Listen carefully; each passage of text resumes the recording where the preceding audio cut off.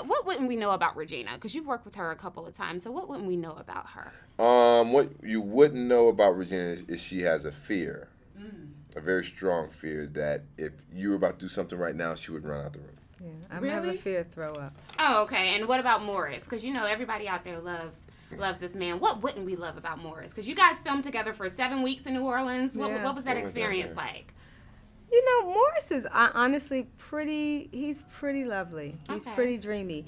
He is not social. He never calls me. So once the filming's over, that's it. Yeah. Oh, and even during filming, once they yell rap, and once they yell, you know, martini, like that last shot of the day. The cocktail is over. When the last shot is, but but working with him is a dream. That's funny because when you called me that, oh wait, you never called me. So my bad, I misspoke. No, because I was like, you know, give me a number. No, but and the thing with him is I adore him. I adore him. I would love to spend. So this is the first time I've seen him since filming. Yeah, but I think we had another press day. BET Awards. BET Awards.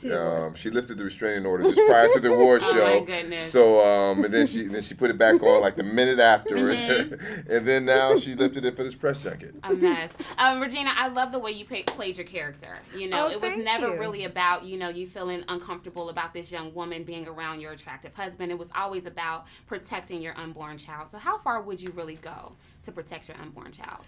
I mean, I think I would go that far. I mean, I think the conditions were allowed because her and her husband had such a strong marriage. Right. And so I think because he stayed strong and they've never had to address that in their relationship before, she could believe him. Right. And I think there's not. I remember I was looking at a story where a guy carjacked her car in D.C.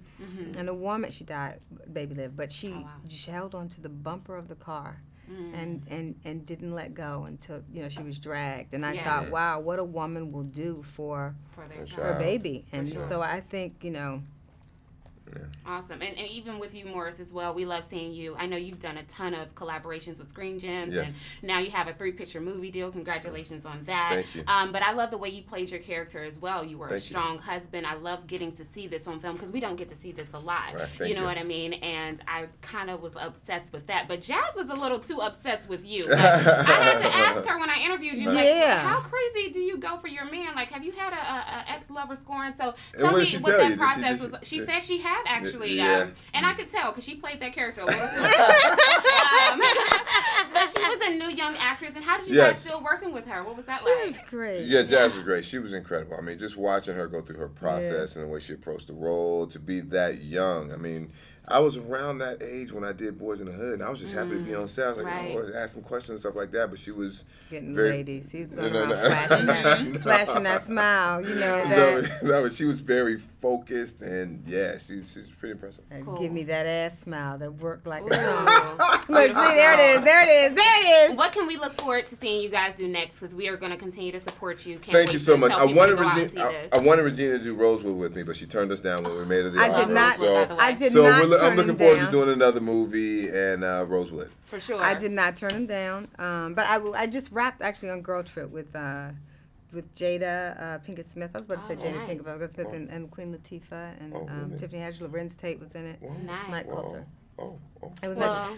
Morris. Did I get a I didn't get a call. No call for you, Morris. I didn't get a call for Morris was shooting. Morris is on a hit show. I didn't get a call for that one. The one that she wouldn't join me on, but it's all right. I was never offered it. They they checked my availability. And then I said I was you shooting. Just look at that smile. How can you think he's lying? This is what happens. She didn't want to do the show. This is what happens. She didn't want to do the show. Look at that. Look at that. This was your first starring role. It was. Tell us about how you got, the audition and what that process was like for you. Well, it was a multi-step process, and I had a few auditions. I met with some people at Sony, and I met the director, and it was a long process for sure. Yeah. So when you found out you got the role, where were you? How did you feel? I was in North Carolina, and I was on a jog, and I was like, what? No way. Like, I didn't even believe it. I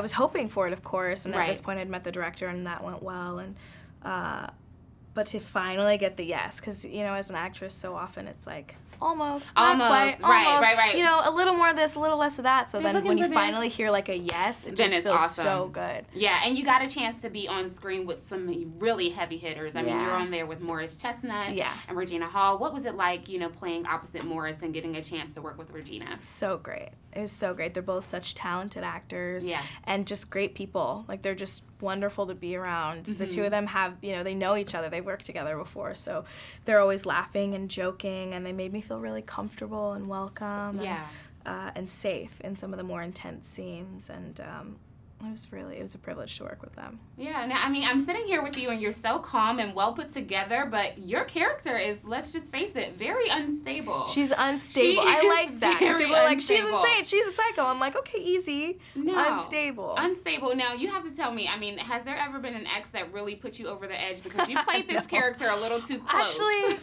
yeah, not like over the edge like that, but like, I mean, if you've ever had your heart broken, that first heartbreak can make you a little crazy. Oh, for sure. I was like emotional, like a wreck crazy versus like I'm gonna kill you and take your baby crazy, but I can definitely relate to that helpless feeling of wanting something you can't have. Yeah, for sure. And we're just now getting introduced to you. What else do you want to do with your career? Because I see you doing so much, but what do you specifically I want to do? All of it. I want, my dream life is to read great scripts, pick like 2 or 3 of the scripts that I love doing, do those, and then go travel the rest of the year, and then come back and film something else. For sure. I'm going to tell everybody to go see this film, but in your own words, why should people go out and see When the Bough Breaks? Because it's exciting. It's a thriller.